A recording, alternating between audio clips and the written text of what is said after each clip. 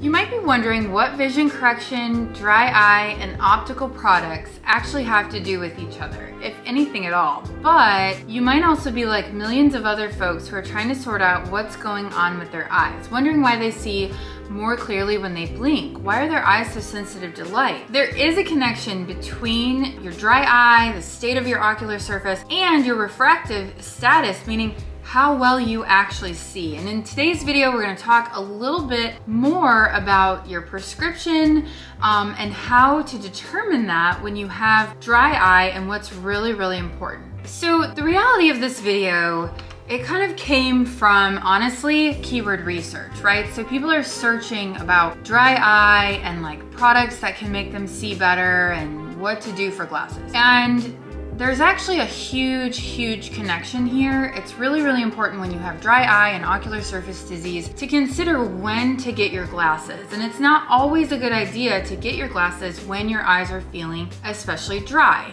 And the reason for this is that your eye works like a camera. And everybody always thinks about your cornea, which is the clear covering, and then the lens of your eye, and how those two things work as a team to refract light and focus light to the back of your eye.